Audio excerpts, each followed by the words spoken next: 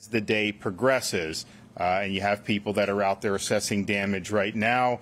First responders have been working all through the night to help people who are in distress. And what we can say is the storm was significant, but thankfully this was not the worst case scenario. The storm did weaken before landfall, and the storm surge, as initially reported, has not been as significant overall as what was observed for Hurricane Helene. Right now, it looks like Sarasota County had the most significant storm surge, likely somewhere between 8 to 10 feet. And remember, with Helene, we had 15 to 20 feet up in Taylor County. Rescue missions have been underway throughout the night. State search and rescue teams report at least 48 individuals have been rescued as of 0630. National Guard search and rescue teams have worked overnight and successfully executed rescues of families and pets on the West Coast and from the destruction of the tornadoes in the central and eastern parts of Florida. The Guard continues to work into the morning and have 31 rescue aircraft operational and hundreds of rescuers engaged in over 125 active missions in 26 different counties. Over 6,500 soldiers are deployed throughout the state. Florida Fish and Wildlife Commission has made land and water rescues in Pinellas, Hillsborough, and Pasco County. The State Guard has also been engaged in search and rescue, assisting with floodwater evacuations as well as damage assessments. There are currently 3.1 million accounts without power. There have been 635,000 restorations since Hurricane Milton hit Florida. The areas that have the most significant outages as of this morning are Hillsborough, 75% out, Hardy, 97% out, Manatee, 82% out, Pinellas, 68% out, and Sarasota, 75% out. Of course, there are 50,000 plus linemen that have been pre-staged. A lot of what they'll do this morning is likely assess the damage and then begin restoration operations very quickly. And we appreciate everybody that's in that fight because that's very important for a lot of people. Cut and toss have begun at first light by the Florida Department of Transportation. 328 crews are active in the field with over 350 pieces of heavy equipment and trucks.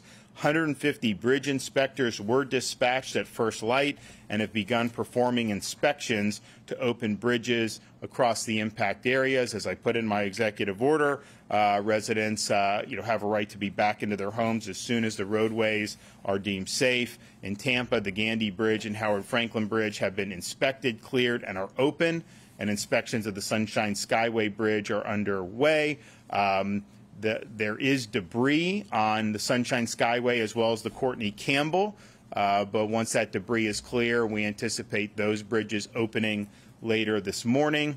Other bridges are being opened as soon as the state inspections are completed. The Tampa Airport is repairing minimal damage and should be open no later than tomorrow. Seaports are awaiting Coast Guard channel surveys to reopen waterside, but as of now, our initial assessments is they will likely be able to resume operations very quickly. We still have a lot of school closures for today. I think Floridians should just keep in contact with their local officials about what that's going to be. I would imagine a lot of the schools that were not necessarily in the direct path of the storm will be open tomorrow. It may take a few more days for some of the places that were harder hit. Now, as you survey damage and clean up, please be cautious of hazards. We have post-storm fatalities almost every storm, and a lot of these fatalities are avoidable. So please be cautious of downed power lines. Don't touch them. Don't remove tree debris that may be entangled with downed power lines. Standing water can conceal downed power lines and other hazards, so please be mindful and never walk through storm waters. Standing storm waters can also carry a bacteria that can lead to fatal infections. This type of infection was responsible for a fatality following Hurricane Helene, so please avoid wading through standing water. Please use proper ladder safety. Please use proper generator safety. Do not operate the generator inside your home. It must be outside, a safe distance from doors and windows. Visit Florida's emergency accommodation modules on Expedia and Priceline will remain available for those who are returning to their homes which were evacuated during the storm and sustained damage or in need of other type of shelter. So these models will continue to provide real-time hotel availability and lodging resources, making the experience easier for users. If traffic lights are out in your area, please drive with caution and treat each light as you would a four-way stop. And also remember, if you're going to use a chainsaw, be very careful with that. We have mishaps on that after every storm. We're extending the Hope Florida line for another 2 weeks at 24 hours, 7 days a week. So if you need assistance or resources post-storm, you can call 1-833-GET-HOPE, 1-833-GET-HOPE. Hope Florida's disaster arm, Activate Hope, is a program designed to help people find help following a disaster such as a hurricane. So you can call the Hope line. You can also visit the Hope bus, which will be in some of these areas very soon, and there'll be announcements about that. Florida Commerce and the State Emergency Response Team activated the Business Damage Assessment Survey in response to Hurricane Milton. Business owners can self-report physical and economic damage caused by the storm. Businesses can complete the survey online at floridadisaster.biz, floridadisaster.biz. Florida Commerce has also activated the Small Business Emergency Bridge Loan Program. We have $50 million available to Florida small businesses, and it's a zero-interest loan, very flexible repayment options. You can apply for loans of up to $50,000 through the program. Loans of up to $100,000 are available for agriculture and aquaculture small businesses, and loans of $150,000 are available for citrus and cattle operations. Again, these are short-term zero-interest loan. You get the cash in your hand. The repayment terms are very flexible. You can apply at www.floridajobs.org/EBL, floridajobs.org/EBL. We've also activated the Florida Disaster Fund for those who want to make tax-deductible charitable contributions that will be used to be able to help Floridians who are in need. And you can go to floridadisasterfund.org, floridadisasterfund.org, if you have any questions. We're going to continue to support all remaining rescue missions that are underway and that may be needed in the near future. We'll also continue to assess the damage that was done from the storm. We also anticipate that because of the amount of water, you may see flooding happen not just now, but in the subsequent days. But I think everybody responded very quickly. I'm proud of everybody's hard work. We got more work to do, but we will absolutely get through this. Okay, Kevin Guthrie. Good morning, everyone. Governor, thank you for your leadership time and time again. I know you and the State Emergency Response Team will lead the charge as we respond to and recover from this storm. Hurricane Milton officially made landfall. As you heard the governor say, the impacts from the storm are still being felt across north and east central Florida, even right now as that last banding train of rain starts to move offshore. Please, especially if you're in the areas, if you're in those areas of northeast Florida, the east race coast, space coast, please make sure you're sheltering in place until officials determine it is safe for you to leave. In the first 72 hours after a storm, there is a parallel effort to search, secure, and stabilize the area. As search and rescue missions continue in response to Milton, please do not go out and visit the impacted areas. You will be inhibiting first responders by doing so. Right now, we need those roadways clear for electrical crews, fire crews, EMS crews, urban search and rescue crews. We have 20-something urban search and rescue teams that will move into the area and do a door-by-door search. Even though, as you heard the governor say, this was not the worst-case scenario, we still had damage. And we're going to need to get out there and go door-to-door and make sure that everyone is okay. So please stay off the road. Listen to your local authorities for updates on when it is safe to go outside and when it is safe for you to return to your homes. I know a lot of people evacuated, and we appreciate that. Do not be in a hurry. Check in with your local emergency management agency, your local sheriff's offices, to see if they are posting anything on if it's safe to return home. Please make sure you do that. Again, as the governor said, we're going to open up roads and bridges so that you can do so, but there may be extenuating circumstances at the neighborhood level. So please make sure you're checking before you come back home. Major flooding continues along the Hillsborough, St. Johns, and Little Wekiva rivers. I want to take just a moment and just talk about there is going to be another phase to this particular incident, and that is very similar to Hurricane Ian. We have a lot of rain that has fallen over the central portion of Florida. The St. Johns River basin that comes down into Seminole County, Brevard, portions of Brevard, portions of Volusia County, and on up the St. Johns River. Those headwaters have experienced a lot of rainfall. That river takes about 45 days to completely flush itself out to the Atlantic Ocean. So what we're going to be seeing first is impacts down in the Seminole County and surrounding county area, and then you'll see that move up into Palaca, Weelaca, and then on up into St. John's, Flagler, Clay, Duval counties. So that's going to be a long-term effort when it comes to making sure that people are monitoring the situation on the St. Johns River, as well as the ones that I mentioned, the Hillsborough and the Little Wekiva. Some roadways are flooded, which is not a safe situation for anyone. Please do not attempt to walk or drive through floodwaters. Accidents due to floodwaters are 100% preventable. All you got to do is turn around. If you're sheltered in place or when you return to your home and you're looking at the damages around your home right now, do one thing for us. Take out your phone, take some pictures. Inside and outside, all four sides of the house, every room inside the house. What are things that you should be documenting?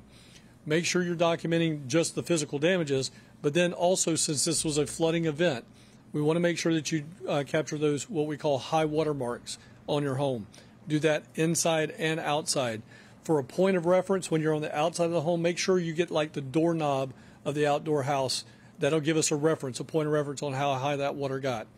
If you're on the inside, make sure you have like an electrical socket or a light switch or, again, a door handle on the inside of your home in the picture so that we can get some type of reference as to how high that water is coming.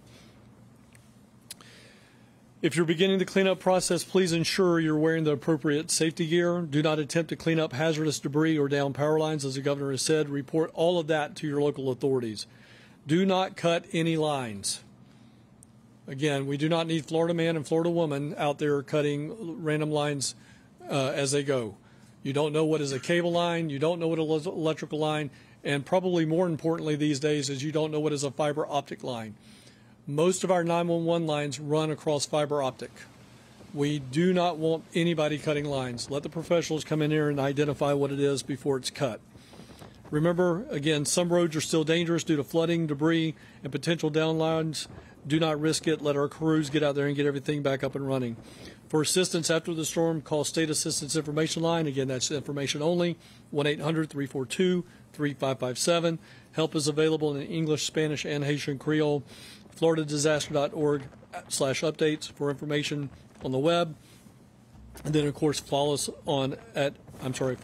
at FLSERT on X and Instagram, and Facebook at FDEM. That is the most trusted and fastest source that we have. We have several people helping us out on posting on social media, so that is going to be the best place and the fastest place to get stuff from us. Thank you, Governor DeSantis, again, as together we will overcome this storm. Okay. Roger. Morning, ladies and gentlemen, and thank you, Governor DeSantis, for reestablishing and resourcing this state guard so we can deliver critical emergency response capabilities right to the point of need. Working alongside Director Guthrie's, General Haas, and Director Young's and the rest of his state agencies, personnel moving rapidly in order to save lives, rescue our citizens, and minimize human suffering. Throughout the night and this morning, our Special Missions Unit with search and rescue, K-9, paramedic, and swiftwater rescue teams moved throughout the most severely impacted areas between Pasco and Sarasota counties, working with local authorities to provide on-water and overland search and rescue and route assessment capabilities. Our maritime unit is also engaged with FWC with 10 boat teams and high water vehicle teams in order to expand the capacity of the local counties' abilities to conduct waterborne reconnaissance and search and rescue operations. Our aviation unit with Black Hawks and drones with live stream and 3D map rendering capabilities will be conducting air operations today in coastal and inland community areas in order to enable those local authorities to paint the picture and focus their resources. Ladies and gentlemen, we are laser focused on search and rescue operations today.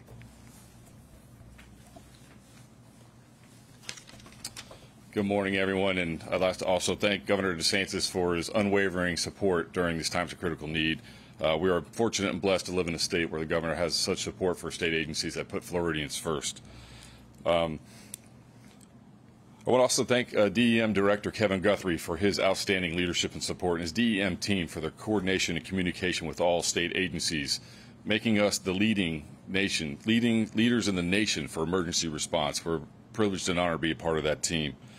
Responding to hurricanes and natural disasters is what we do. As FWC officers, we have unique equipment, training, and support from Governor DeSantis and Director Guthrie to be able to provide immediate support in the wake of natural disasters and hurricanes. This is through the use of specialized equipment like shallow draft boats, airboats, swamp buggies, and other equipment to provide high water rescues. And that's exactly what we're doing right now. We have deployed 135 officers teamed up with the Florida State Guard, the Division of Finance Services Cut Teams, Florida Ag Law, the Florida National Guard, and the Miccosukee Tribe Law Enforcement, and local sheriff's offices up and down the coast and across the state to provide search and rescue efforts to those in greatest need. Teams with these specialized equipment for search and rescue across the state are hard at work right now. Our search and rescue efforts are ongoing, and so far this morning we've reported over 42 rescues in several counties. In Pinellas County, we've had so far 7 land rescues, 3 water rescues, several welfare checks. There were 2 arrested for looting for battery on LEO with our teams in the Pinellas County Sheriff's Office, and 21 rescued from an apartment building. These rescues started yesterday in the wake of the tornadoes. We had 7 local FWC officers respond to a tornado event where they rescued 6 and evacuated 4, or evacuated by 4x4 vehicles, and also conducted 30 welfare checks. In Pasco County, operations are ongoing, responding to multiple intersections, clearing trees and debris, allowing emergency vehicles to access storm-damaged areas, and responding to calls for service. In Hillsborough County, there are several people assisted from a vehicle in a ditch, 1 pulled from a flooded vehicle, 3 individuals removed from a flooded apartment, and then there was another 100 evacuated at an assisted living facility, and another 20 evacuated from a senior list facility in Tampa. So again, these efforts are ongoing. They're ongoing across the state. Like Director Guthrie said, there is going to be flooding events across the state in central and northern Florida. So please be aware, if you're in a flood-prone area, be aware of this. Our teams will be able to respond and alert all through the state throughout this time. So again, I want to thank Governor DeSantis for his leadership and support, and FWC is here to work with our partners to make sure that the Floridians are safe during this event. Thank you. So we'll continue with the rescue operations as needed. There's a lot of damage assessments that are going to be going on today, and we're very obviously supportive of the power restoration operations. We're glad that all those folks were staged, and then also just ensuring that fuel is flowing. Hopefully we get our gas stations and big box stores and everything open very quickly. I'd imagine that will likely happen, and just get people back on their feet, and that's going to be our focus. Okay, any questions? About Pinellas County, it's my understanding that deputies there are restricting access into the area. I don't know if you have any insight into that, or I don't. I mean, we're going to open the bridges. I know a couple of them are open. The other 2, there's going to be debris that are going to be removed, and those bridges will be open for traffic, and Floridians can use those as they see fit. Yep. Fatalities, has there been a tally yet as to whether? Not yet. I mean, I know there have been reports. We have not confirmed any. That does not mean there has not been any. There's a process where this happens with the state. I know with the tornadoes, it seems very likely that there were some with the tornadoes. That's the only reports we've received. No confirmations. I imagine there's going to be some confirmations, but it's too soon to tell with respect to the West Coast and the storm surge and everything. So stay tuned on that. Storm, some Wall Street analysts predicted that Milton's losses could exceed $50 billion. Does the state have any sort of How the hell would a Wall Street analyst be able to know? It's been dark all day. What, you just going to know that you're going to do? I mean, like, give me a break on some of this stuff. They're doing damage assessments now. They always say this or that or whatever. I mean, what I would say is what I said in the original talkers. We had certain worst case scenarios in terms of going into Tampa Bay. A lot of places in Pinellas County, they had negative storm surge because it sucked the water out of the bay. So in terms of all that, where you'd see the entire Tampa Bay area underwater, that did not happen. The storm surge, it was most acute in Sarasota. And I think it was a little bit more than Sarasota got for Helene, but it wasn't like so much more. I think it was 8 to 10 feet. Helene, of course, got almost to 20 in Taylor County. And then I think the fact that the storm weakened, I think I'm not saying there's not going to be damage. There will be. It cut across the state in a way that Helene did not. But in terms of just right now, the morning after, if I think back to like Hurricane Ian, I don't think that you're looking at similar amount of damage to Ian. And then with Helene, there may end up being more overall damage. There may not. I don't know. But definitely the surge did not reach Helene levels. I mean, Helene was producing major surge all across the west coast of Florida, and then in the Big Bend, it was just biblical. That was not necessarily what we happened here. Anything north of the storm had minimal surge on the west coast, and it was really kind of that Sarasota, Charlotte Harbor, down into Lee, Collier, but compared to what they had with Hurricane Ian, that is not on the same level. So we'll see. There'll be a lot more that'll need to be done to assess the extent of the damage. But what I think we can say is, we have a lot of resources in play here in Florida to be able to mitigate and get people back on their feet and get the state moving again. I think that's what people want. They want to get back in their homes. They want to see the roads clear. They want to see the bridges reopen. And so that's what our sole focus, so that we get people back. The areas, Tropicana Field had its roof shattered. It's my understanding that they were relocated on Wednesday, according to you. Yeah, they were relocated. So, I mean, the Tropicana Field is a routine staging area for these things. The roof on that is not rated for, I think it's rated for 110 miles an hour. And so, the forecast changes, but as it became clear that there was going to be something of that magnitude that was going to be within the distance, they redeployed them out of Tropicana. So there were no state assets that were in Tropicana Field. I think Duke also removed all their assets as well. And you look, I mean, the roof is basically, it's like a fabric almost. All right, we'll continue listening into this, but the headline from Governor Ron DeSantis is that Florida did not experience the worst-case scenario from Hurricane Milton. However, he stresses that they're still assessing the situation across the state. More than 3 million accounts are without power, which means millions of people are waking up without electricity this morning, and he's advising people to do not touch power lines, don't remove fallen trees near those power lines, because you can have many injuries or deaths in the aftermath of a storm. We also heard an official say that a second phase of this storm is now underway as major flooding continues in the eastern portion of the state, and he referred to 4 deaths reported in St. Lucie County, some people who may have been killed by tornadoes. He can't confirm that from the governor's office just yet.